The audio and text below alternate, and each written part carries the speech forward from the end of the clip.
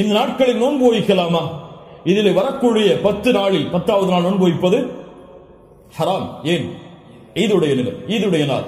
இந்த 10வது நாளை தவிர வரக்கூடிய 9 நாளும் நோன்பு வைப்பது சுன்னாவா? முஸ்லிம் ரஹிமஹுல்லா இல்மை தேடக்கூடிய மாணவர்கள் என்பதால் இந்த விளக்கங்களை கொடுக்கிறேன்.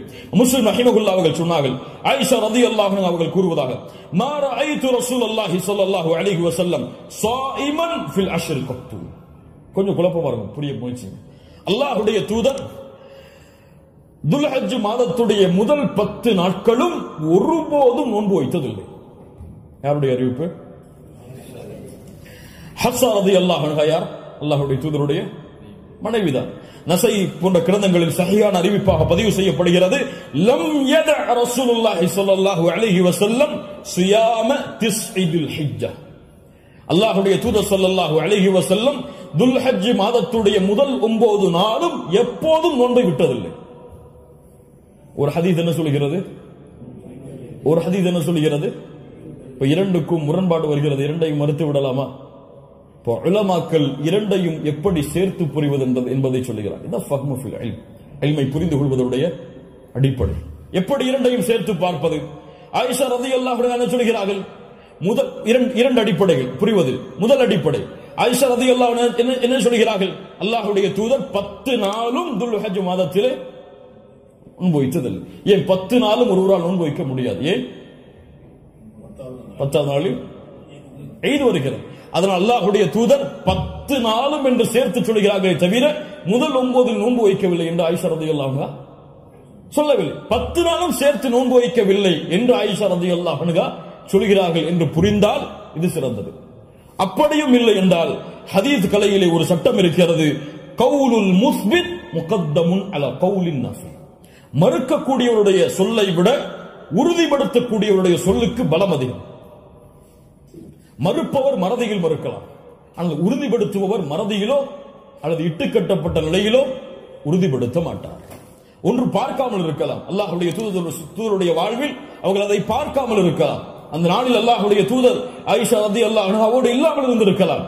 ஆனால் ஹஃப்ஸா ரலியல்லாஹு அன்ஹா உறுதிப்படுத்துகிறார்கள். உறுதிப்படுத்துபவர் மறதியில் உறுதிப்படுத்த முடியாது, உறுதிப்படுத்துபவர் பார்க்காமல் உறுதிப்படுத்த முடியாது. அதனால் இந்த சட்டத்தின் அடிப்படையிலும் அல்லாஹ்வுடைய தூதர் 9 நாள் நோன்பு வைத்தார்கள் என்ற ஹதீஸ் தான் உயர்ந்த தரமுடையது என்று ஹதீஸ் கலையுடைய அறிஞர்கள் விளக்கம் சொல்கிறார்கள். அதனால் சட்டம் என்னவென்றால் 9 நாளும் நோன்பு வைப்பது சுன்னா. யாருக்கு இயலுமோ யாருக்கு முடியுமோ அவர்கள் துல்ஹஜ் மாதத்துடைய முதல் 9 நாட்களும் நோன்பு வைப்பது சுன்னா. 10வது நாள் நோன்பு வைப்பது ஹராம். நோன்புடைய சிறப்புகளை பற்றி நமக்கு தெரியும். அல்லாஹ்வுடைய பாதையில் ஒருவர் அல்லாஹ்வுடைய முகத்தை நாடி ஒரு நாள் நோன்பு வைத்தால் பஅதல்லாஹு வஜ்ஹஹு அனின் நாரி 70 ஹரீஃபா. ஹரீஃபா என்றால் ஆம். அல்லாஹ்வுடைய தூதர் ஸல்லல்லாஹு அலைஹி வஸல்லம் சொன்னார்கள், அல்லாஹ்வுடைய பாதையில் அல்லாஹ்வுடைய முகத்தை நாடி ஒருவர் ஒரு நாள் நோன்பு வைத்தால் அல்லாஹ் ரப்புல் ஆலமீன் அவருடைய முகத்தை நரகத்தில் இருந்து 70 ஆண்டுகள் தூரமாக்குகிறார். அல்லாஹ் அக்பர். அல்லாஹ் ரப்புல் ஆலமீன் அந்த பாக்கியத்தை நமக்கு கொடுப்பானாக. அல்லாஹ்வுடைய தூதர் ஸல்லல்லாஹு அலைஹி வஸல்லம் துல்ஹஜ் மாதத்துடைய முதல் 10 நாட்களில் வரக்கூடிய யௌம் அரஃபா, அரஃபாவுடைய தினத்துடைய சிறப்பை பற்றி சொன்னார்கள்.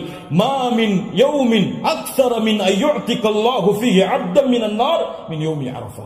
அல்லாஹ் ரப்புல் ஆலமீன் அதிகமான நரக விடுதலையை கொடுக்கக்கூடிய நாள் அது அரஃபாவுடைய நாள் தான். அரஃபாவுடைய நாளில் அல்லாஹ் முதல் வானத்திற்கு வருகிறான். எப்படி வருகிறான்? ஏன் வருவான் தெரியாது.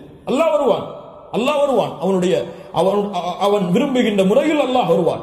என்ன செய்வான்? கேட்பான், மா இவர்கள் எதை விரும்புகிறார்கள்? மா அராத ஹவுலா, இவர்கள் எதை விரும்புகிறார்கள்? வேறொரு ஹதீஸிலே அல்லாஹ் ரப்புல் ஆலமீன் அங்கே கூடியிருக்கக்கூடிய எல்லோருக்கும் அல்லாஹ் மன்னிப்பை வழங்குவான்.